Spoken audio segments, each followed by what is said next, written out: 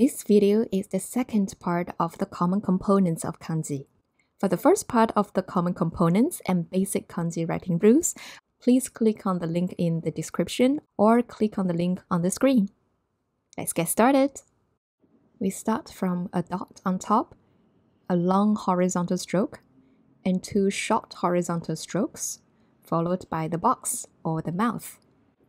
Follow the writing sequence properly to create beautiful kanji with balanced structure in the box. The meaning for this kanji, it means word or say, or sometimes even means language. When it's used as a radical, it's usually appeared on the left, write a bit slimmer. Observe the right side. You can write in three parts, top, middle, and bottom.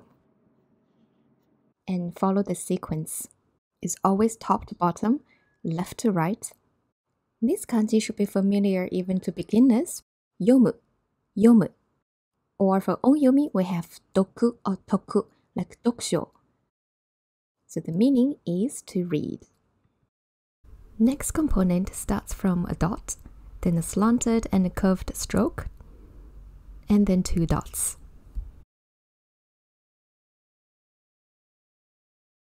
It looks like a heart, and it is the heart. Kokoro. If it's onyomi, it's shin, like anshin suru, that shin.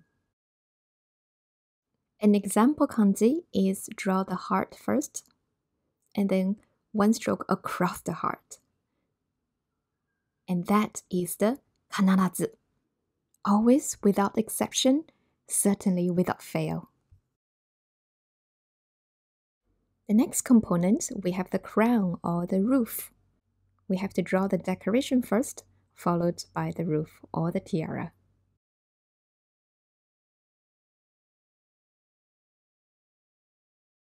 Here is an example. We draw the roof or the crown first, and two strokes enter the roof, followed by the bottom.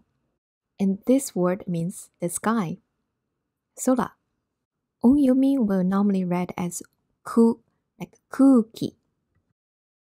We start from drawing a pointy bracket, and then a slanted stroke, and then a horizontal stroke. It looks like a curvy and dancing person. Just be careful of the balance of this component in the box. And this word is female or women. Onna or josei. When it's used as a radical, it's usually on the left, and it slims down. Put a ko on the right, we have the ski or koi. It means like or affection. The next component, it looks like the word moon, tsuki, but actually it is the simplified version of niku, meat or flesh.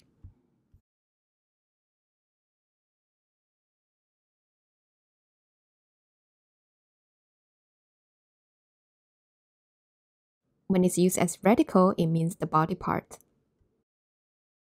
When it's used as radical, it is again very slim and it's on the left. The right hand side, we have three dots, a cross, and a half box. This actually is our brain. No.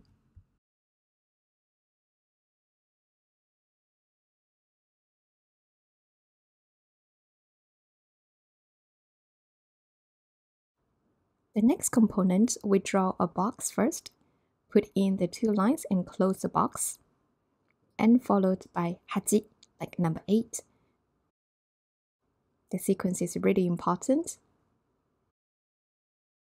And the meaning of this component is shell, kai. When it's used as a radical, it can appear on the left or at the bottom. So this is an example. We write the word ji or tsuki on top, followed by this shell at the bottom. Since in the olden times, shells are used as currency, so kanji with this kai normally relates to money. This kanji is pronounced as shi, and it means funds. The next component is really easy, just one horizontal stroke. It's left to right, and it's iji. It means one. And an example kanji is this word. Be careful, it only has 3 strokes, or the second one looks like a chair. The last component goes through the whole character. Ataeru or tomoni, it means together or to give or provide.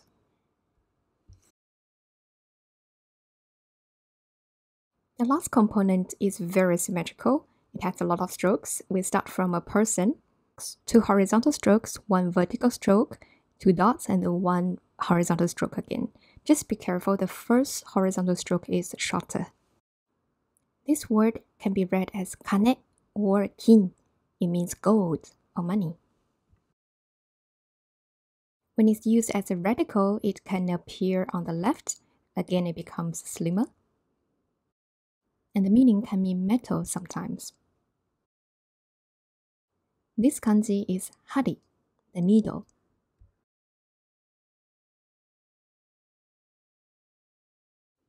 The next kanji is also very symmetrical. We start from a slanted small stroke, a horizontal stroke, and a vertical one, and left, right. It is read as ine or ka. It means rice, grain, or crops. When it's used as a radical, it can appear on the left, become slimmer, and a very familiar kanji to all of you is watashi. It's watashi. It's watashi. I or me. So everybody needs grain or rice to survive. And it also means private. The next component we write something like a number 3 first and a vertical stroke. And it's read as fu. This radical is quite interesting. When it's used on the left, it means a hill, but when it appears on the right, it means group. An example kanji is when this is used on the left, it's a hill, and a hill sometimes can be dangerous. This is ken or kiken, which means dangerous.